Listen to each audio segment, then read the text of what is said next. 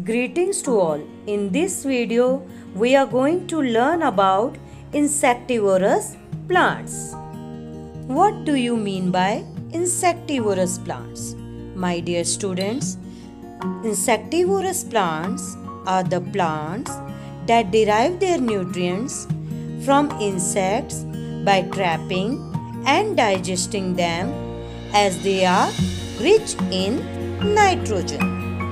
Now the question arises, why do they eat insects? My dear students, the insectivorous plants grow in those soils which do not contain sufficient amount of nutrients, especially nitrogen.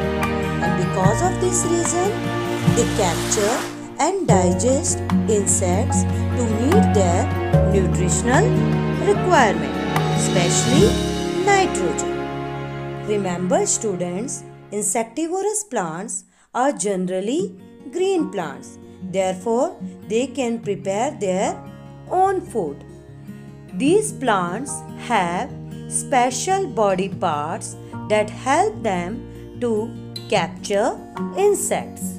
Now let us understand about some insectivorous plants with specialized structures for catching insects. First, pitcher plant.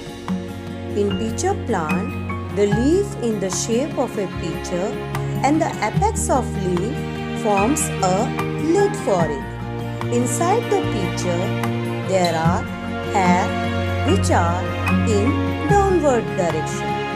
When an insect sits on the leaf, it sleeps inside and gets trapped in the hair while the lid closes, and the digestive juice present inside the pitcher digests the insect's body. Second, sundew, also known as drosera. Leaves of the sundew plant are covered with hair-like structures called tentacles.